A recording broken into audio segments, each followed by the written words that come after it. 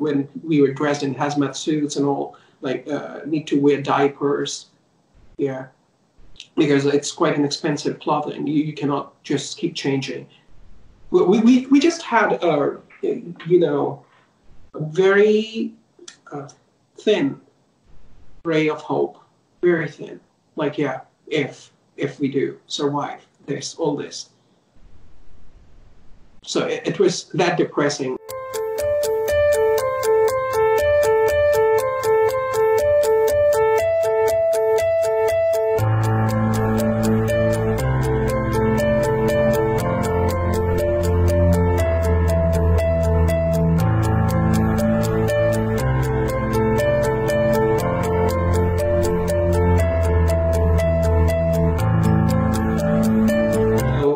Yeah, things were quite in routine, and actually I planned my trip because we had holidays for February, like for the Spring Festival. So I actually planned my trip on 22nd January, I guess, like where my halls were starting for a week.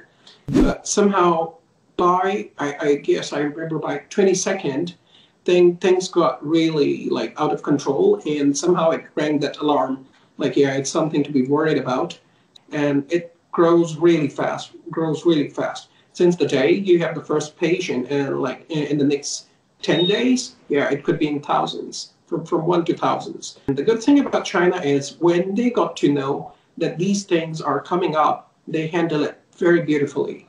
They just put things into entire, lockdown. They have very well managed like communities where they can restrict people from going out, which is the need of time.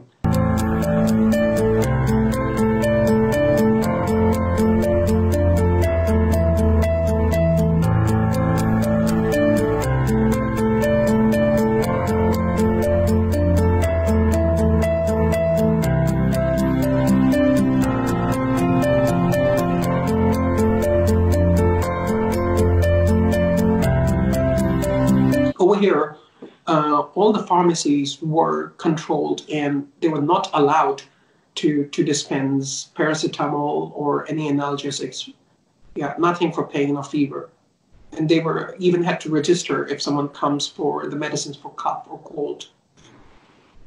They need to take their ID to buy medicines.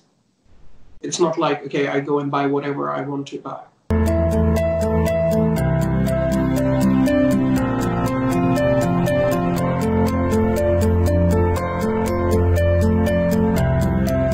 I still remember, because I spent my more than 20 years in India itself, so I know how things work over there. So it's kind of a big challenge for us, because all the time, even with my parents, I do have such things. I need to tell them, they're well educated and all, but yeah, for them meeting relatives is something which they think, they will be like, yeah, we are not infected, they are not infected.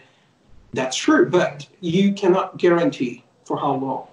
Even, when people wouldn't realize these things because they haven't seen things firsthand. But for all the medics and the paramedic staff over here, they have witnessed people and the bodies getting wrapped in plastic wraps and brought directly to the crematory. Nobody could even do the last rituals for them. Yeah. So people haven't seen those things. The ones who have seen that, the ones who have dealt with them, they do know. And I mean, I don't even feel good recalling those moments. And I don't think it's going to come up ever again, but they were really, really challenging.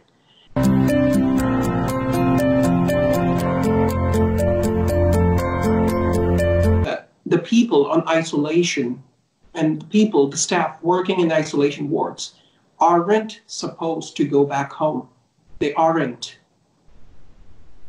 They should be provided food and the place to stay, everything arranged in the hospital premise itself. Otherwise, isolation is just a game. Over here, starting from the person who sanitizes our rooms till the gatekeeper, they need to stay in the hospital. And we had our duties assigned 20 days, these people would be working. the teams were divided. Okay, so these particular days, 20 days, okay, you guys are going to work. After you finish working, you shouldn't go home. You got to stay here. Stay here. Okay, 20 days of duty finished. Now, followed by 14 quarantine days. So they're not meeting their families for more than a month.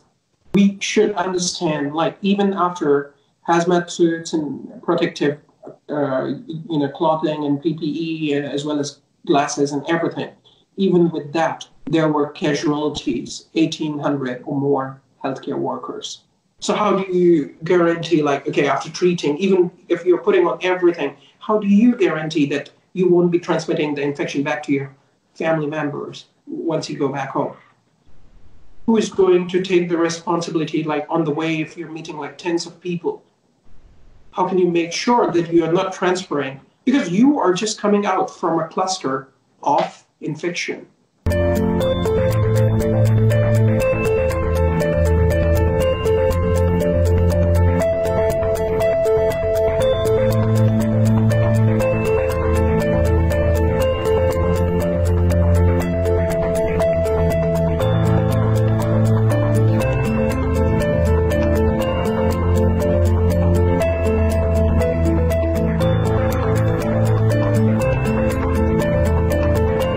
Was not a shortage of manpower, I'd say. Yeah, people were like totally just like working as in a war zone. The people who were working, I mean, yeah, they didn't care about anything.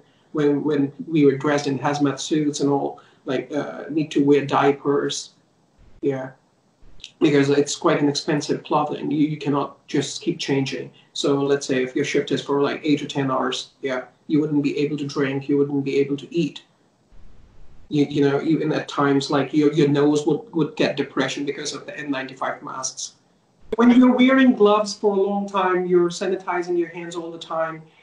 And when you're putting on a mask, so it leaves your hand dry and for that many number of hours, if you're putting on these kind of things. If you have to work this hard, these things are ought to happen.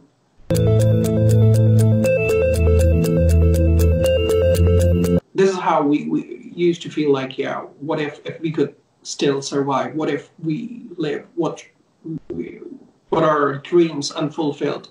What should we do next? So this is what we were thinking. We just had a very thin ray of hope, very thin. Like, yeah, if we do survive all this. So it was that depressing, even for a doctor who is like reading, going through all the generals, going through all the reports. Because yeah, there was a point when we were like, yeah, okay, enough of this panicking thing, enough of this depressing situation. Yeah, just take it. Yeah, if everyone is dying, like we will die as well. Not to worry. That shouldn't stop us from working or from doing something.